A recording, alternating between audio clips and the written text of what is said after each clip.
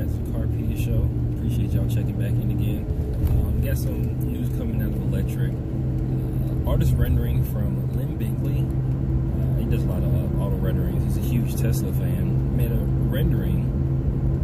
Basically, he took the current generation Mazda Miata and just put Tesla cues on it, like taillights, Model 3 taillights, headlights, wheels, and things like that.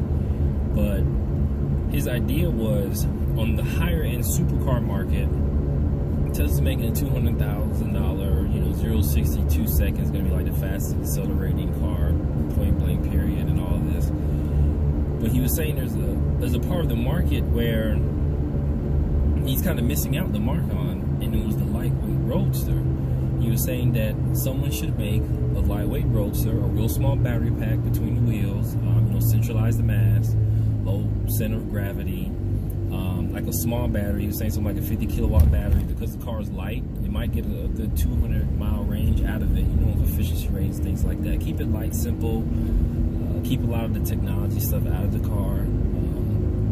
Basically bridge the gap between the gas-powered Roadsters and electric Roadsters, and try to get it at the price point of about $50,000. Most of the cost is going to be the batteries, of course.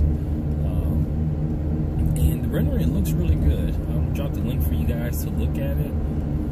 But it's a pretty interesting concept. I know the lightweight Roadster market has shrunk considerably throughout the years, but I feel that maybe if they do bring in all EV to the market, that it could take off. Most definitely something Tesla should look into and consider in building, because it will fill a nice spot of the market. Because not everyone has $200,000 to spend on a supercar beating 0 to 60 2 second 1,000 horsepower car. A lot of people want the experience of a sports car, but they like more of the feel, the lightweight, and the affordability. That's the major thing. But if you can bring this car around $50,000, I think it would be a really competitive against what's going on right now. Of course, the Miata crowd, it wouldn't really appeal to them.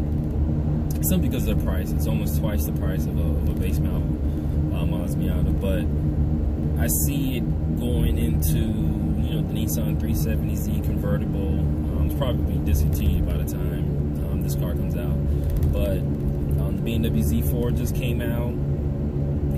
Audi TT, well, that's actually probably going to be discontinued by the time this comes out.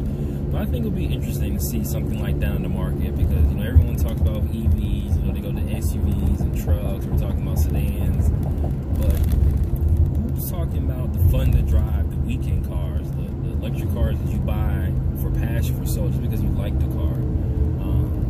We focus so much on EVs about technology and replacing our primary mode of transportation and stuff, but what about the people who just want to have fun, just want to go back, drive the top on the weekend, early Sunday morning drive, go off of work, and just relieve some stress? And in the future, of gas-powered cars being banned in the near future and not being sold anymore, something like that, there's a market. People would want something like that, would appear. I for one would. I know it's only a matter of time before all my gas-powered cars won't be able to be driven on the road anymore.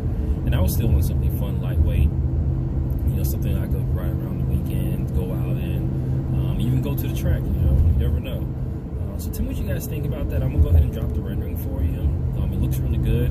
The artist is really good at what he does, and it really caught my attention because that is something that we don't really talk too much about in the EV world. We're always talking about replacing our primary modes of transportation. We rarely talk about what's going to happen to the sports cars and what's going to happen to the motorcycles.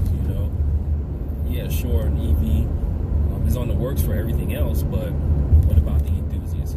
So tell me what you guys think below. Film enthusiasts, things of that nature. Do you think it's a good idea? Do you think it's too soon to bring something like that to the market? Because there's still so many gas-powered cars prevalent. So tell me what you guys think in the comments below. I appreciate you guys checking in.